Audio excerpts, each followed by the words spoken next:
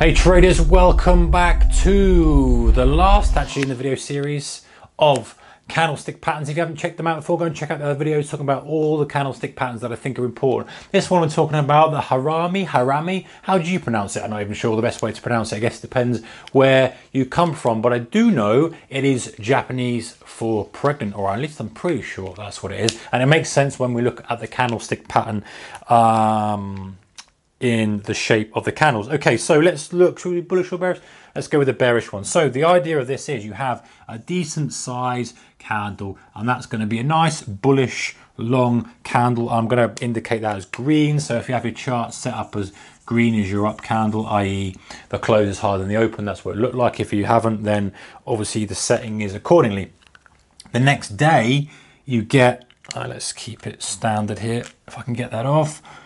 We have this, which is a smaller candlestick, but it is red.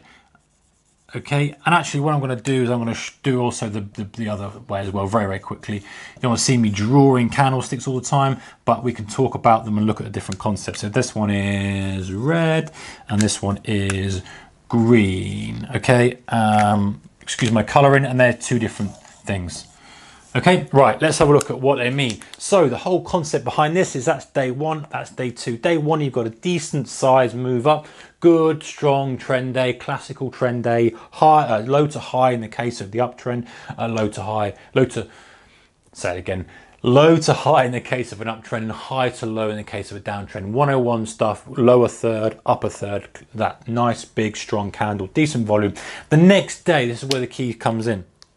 The key to the whole thing comes in. So you've got day one, day two. Day two, you get a gap lower. So the gap lower, and then the subsequent price action cannot fill the gap, which potentially indicates indecision. Now, I don't think this is actually a monster brilliant candlestick pattern to use. I think that it's okay, but you get this quite often. My take on this is, and I would see what your comments are about this below, guys, is that this is something that you have to use in a very specific scenario. So very specifically at the end of an exhaustion move, or the end of perhaps an uptrend, you know, got a downtrend, you've kind of pulled back and looking for the short, something like that. This kind of thing happens so regularly that it needs to be put into the context of the bigger picture. But let's look at the sort of thesis behind the actual strategy. The fact that you gap lower here and you can't fill it and you kind of just sit there isn't really massively bearish. You don't really get this deep candle here that undoes all that work, and it's not kind of a bearish engulfing either. It's more a case of, hey, with gap lower, if you were genuinely bullish and bulls were genuinely in control here, we would fill that gap at least. Yes, we may not go to new highs, but you would think if the bulls are in control here, then that is exactly what happened. And it doesn't happen. It's the same with the downtrend. You've got the downtrend move here.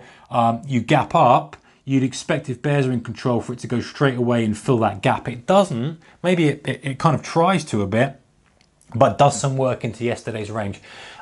Now that really, to me, if you've got a different viewpoint on that, let me know. But to me, that really indicates a bit more indecision, that potentially the trend could change. It's not as aggressive as perhaps some of the other candlesticks where you do see a trend change. This might be a precursor for a trend change. So you might get this, and then really you want to be maybe looking for the candle after, being alert and saying, hey, that's not really as bearish as it should be. Bulls maybe are taking a bit of a stand here. Let's see if the next day indicates a bit more strength, and then perhaps then you'd be looking for, you know, a follow-through candle that takes out, maybe does a solid green candle like that, rather than another one kind of like that. Because something also, guys, which textbooks probably don't say, is that you may have this kind of thing while you're waiting for data. So if you're trading, you know, bonds or, you know, crude oil or something that's got data coming out on it, perhaps you've got data coming out at this point here, and you may get this kind of indecision. Yes, you may have had a downtrend, but you may get indecision where people back off the throttle a little bit, waiting to see what's going to happen with this data. So, you know, you've got to be a little bit cautious with this, but nevertheless, it is a pattern in its own right. Let's have a little look and see exactly what the textbooks say about it. Pretty much as I've drawn here, they've got the larger candle, then you've got the second candle that kind of gaps away from the trend and stays within the body.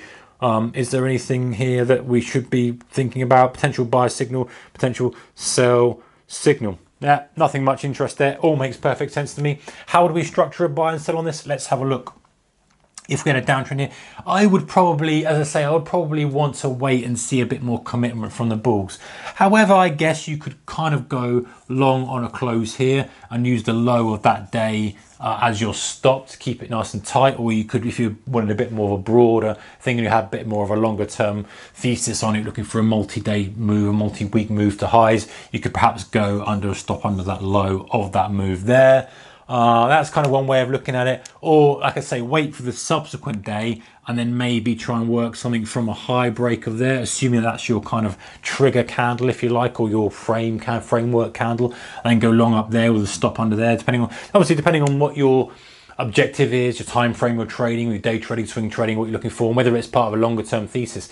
This kind of thing for me fits in as part of a puzzle with other things, so that you've got something you've already earmarked as a long or as a short. You then see this, it adds like an extra layer of edge for you to have the confidence to take the trade. Maybe gives you a bit more of a structure to frame your risk around. But that for me is kind of how this pattern kind of works out. Anyway, guys, listen, if you've got any comments on this, stick them in the comments box below. I'll read them. I'll be interested to hear whether you think this is rubbish, whether you think this is good, whether it's the best thing ever and you've got another way of trading it and what market it works very well in. I'd always love to hear your ideas on that. If you like this video, give it a thumbs up.